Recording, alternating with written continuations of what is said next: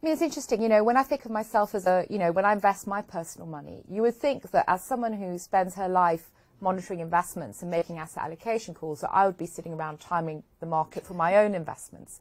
But I don't do that because actually, everybody gets busy. As hard as you try, you can't always be focused on all of your investments.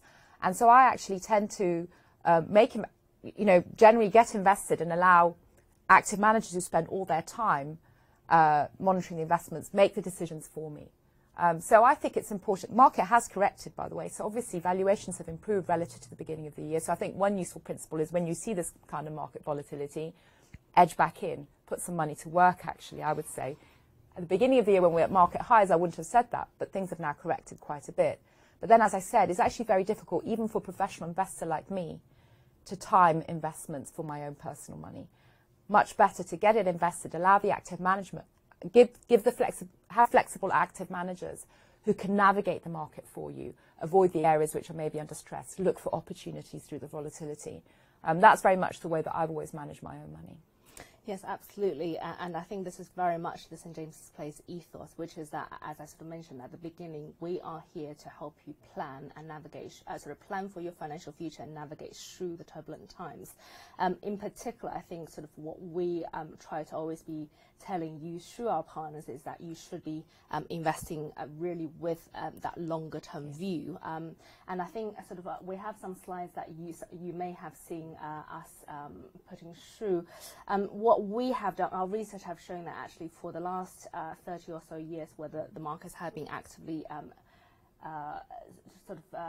very liquid as a market, and where we have the most, I guess, credible data, what we generally have seen is that the stock market has generally recovered from every conflict, from every piece of uncertainty. And the next slide will also show that there's probably more than there's plenty of times that where the market has dropped more than 10% in any given year, but then has rebounded. And just to put today's uncertainty into perspective, we are pretty much at the level of the sort of MSCI ACWI that we're seeing at December 2020. So obviously we've had some amazing ups, but then and then the market has sort of been correcting itself. And from a fund management perspective, that's actually healthy for the market, I guess, to weed out some of the bubbles.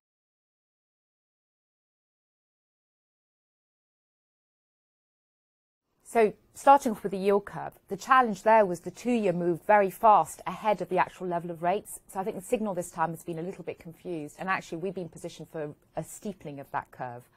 Not getting too technical, but basically we actually think that that flattening was overdone. So I wouldn't worry too much about the message from the bond market just yet. I don't think the bond market is signalling recession. I think we have an increase in recession risks in Europe, because the challenge we have here in Europe is that really the inflation we have is very cost-driven, very much driven by these supply bottlenecks and upward shifts in commodity prices, and that's eating into the consumer's wages. So we do have a bit of a recession risk here in Europe, and in particular, even the Bank of England has warned that is a heightened risk for the UK in particular. The United States, for this year, I'm still okay. I think that the nature of the inflationary pressure in the US is very much driven not just by supply bottlenecks and energy prices, but also by strong demand.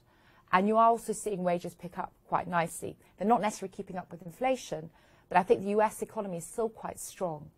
So for now, I'm worried about recession risk in Europe, less so about the US. Ultimately, I think the Fed will have to raise rates quite aggressively, though. So again, that is a potential risk for 2023, and which is why actually I think that idea of maybe favouring the East over the West might be a big theme for 2023.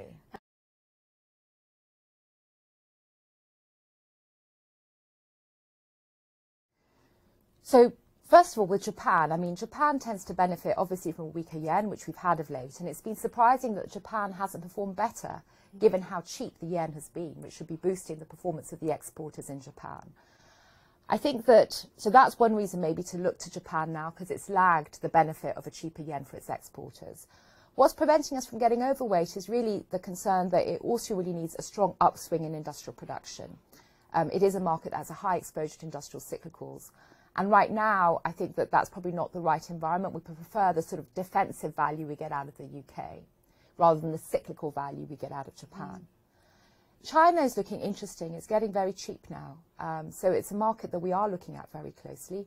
What's prevented us from getting more bullish is just obviously the short-term challenges of the lockdowns. And I think for now, while they need to increase levels of vaccination amongst the elderly to allow maybe a move away from the zero COVID strategy. But for now, that is causing a bit of a challenge to growth in China. But I think it is screening very cheap. And particularly when we do our strategic work, we find that on a 10-year view, a market that has repriced very significantly is China.